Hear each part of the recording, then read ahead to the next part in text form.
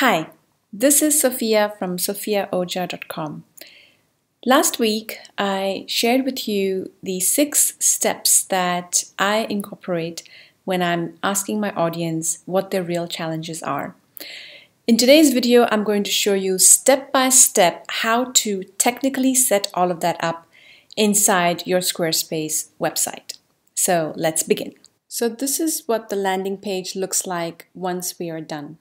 As you can see, I have the top navigation as it is intact, the banner image with some text, the page with some content itself, and a button that opens up to my form. This is where you'll be sending your readers. Before I go any deeper, I just wanted to point out that in the blog, if you go to blog post number 53, you will see a step-by-step breakdown of all the things that you need to do so you can follow along there as well. So there are a total of 7 steps and you can follow them from the blog as well. All right, so let's begin. First, go down to your not linked section.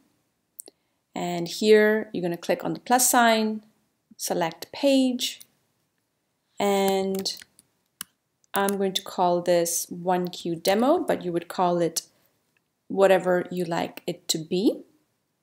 And I'm going to start with a blank page.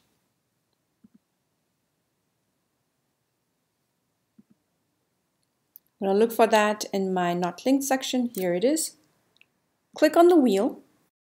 Make sure that your navigation title, your URL slug, your page title are all correctly written.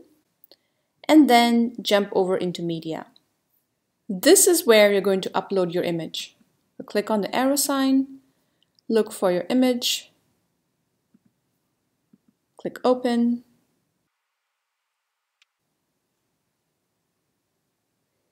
You can move the image focal point exactly where you want it to be, so it will center your image, and hit save.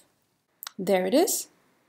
Now jump over here, click on edit, and you're going to type in your page title. I like to call it one question.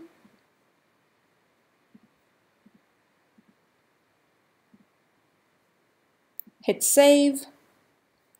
Then jump over here to start editing your page. Click on edit.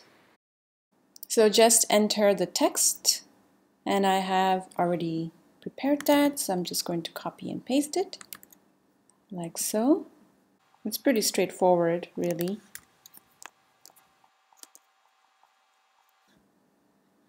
Next, look for the teardrop icon, click on it and look for form.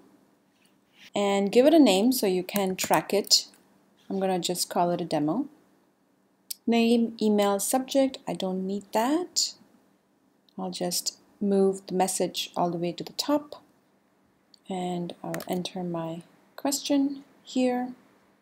I'll click on edit to add a description text. I don't really need a placeholder text, so I'll leave that empty. I'll make sure that it's clicked here, so it's required. However, I'll keep the name and the email address unclicked so that people will have a sense of anonymity. Then I'll click on storage, make sure it's linked to my email. I'll connect it to my Google Drive.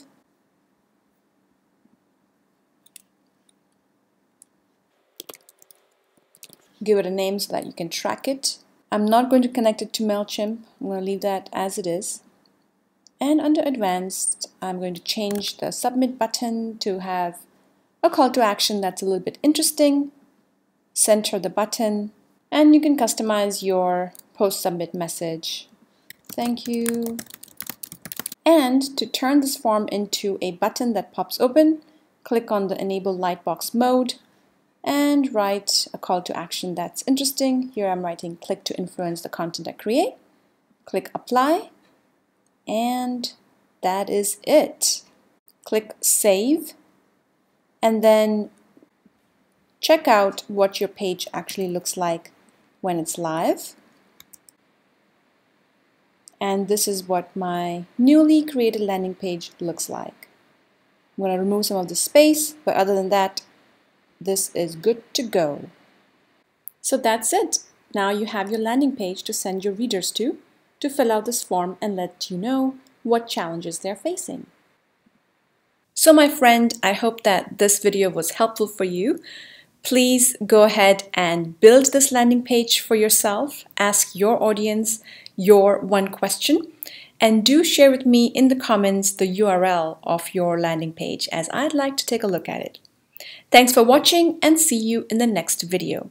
Bye for now.